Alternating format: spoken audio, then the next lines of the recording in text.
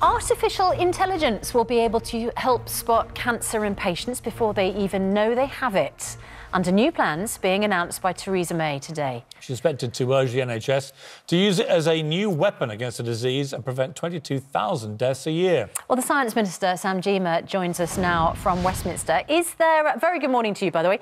Good morning. Is there new money coming with this announcement?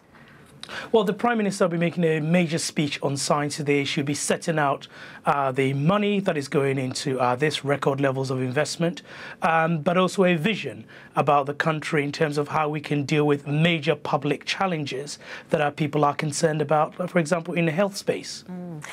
So actually, although you talk about record levels of investment, there's no actual new money to go into this particular announcement, is there? I mean, I think people in the NHS might say, when you talk about cancer, if only there was new money going into the NHS. Patients are meant to start cancer treatment within 62 days of it being suspected.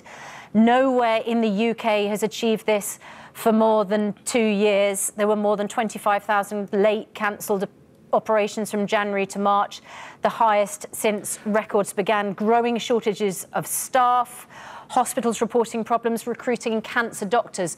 Those are the sorts of announcements on cancer that we really need with the NHS, aren't they? What the Prime Minister is announcing today is incredibly important. We are investing £7 billion more in public research funding. Is the highest level for 40 years. And the reason for that is the science that underpins understanding how these diseases occur and how you can treat them quickly is as important as what happens on the front line. And there are new technologies, new ways of doing things. And if we're going to stay ahead so that our loved ones, members of our family and our descendants can live longer and have incurable diseases treated, we need to be making that investment now. And that is what the Prime Minister's speech is going to be talking about. Yeah, I mean, great to be able to diagnose cancer earlier, but if you don't have the doctors and the nurses to treat it, and operations are being cancelled and you can't reach the target for treating cancer, that's a massive problem, isn't it?